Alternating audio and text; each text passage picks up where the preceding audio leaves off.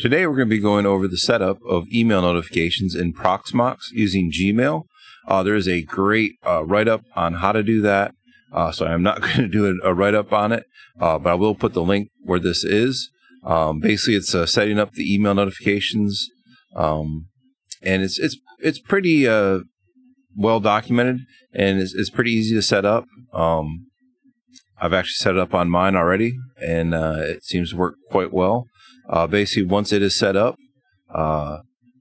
let's go through the steps real quick. Shouldn't take too long. From here, what we're going to do is follow along and basically go into options, email, set the email address here to the email address you want it, the from address to be. Next is actually to look up the root user for Pam. Next is to go in and set up the email user, the root user or whatever user you want to get the emails in users, and then edit and put the email address right here on this line. Go to the shell, and then within our shell we're just going to make sure that we have the module and mail utils.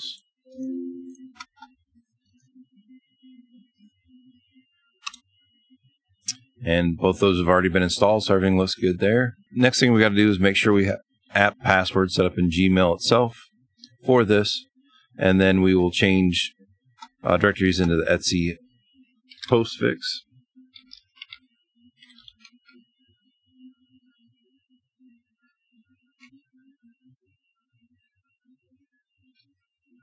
And we'll do a nano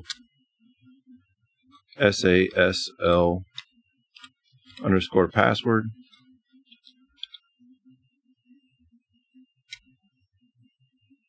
And this will be a new file. And then in here you'd actually put that information just like this. So it'd be the smtcom email@gmail.com and password.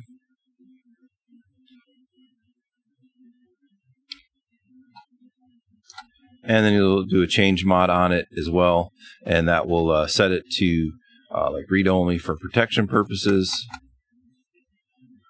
And then after that, we'll do a post mail hash SSL passwords, so we're basically encrypting that or generating a password database file for that. Next, we'll actually go in to the mail CF postfix and main. Once you're in the main there, all you're really going to do is just change the relay host to smtpgmail.com 587. That's the port that it uses. Your TLS and all that stuff says yes and yes. And then next, what you'll do after that is actually do a postfix reload.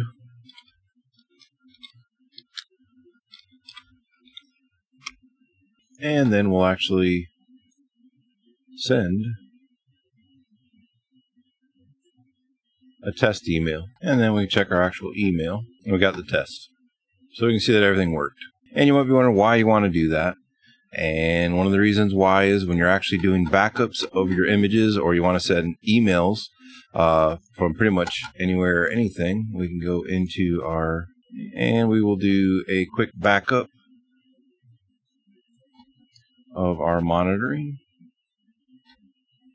And say backup, and backup now.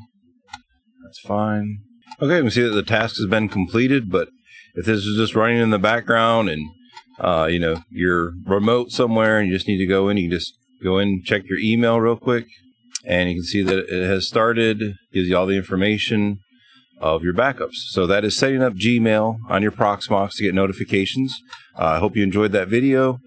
If you would, please like and subscribe, and thanks a lot, and we'll work on the next one of actually setting up monitoring for our systems. That will be the next video. Thanks a lot, and have a great night.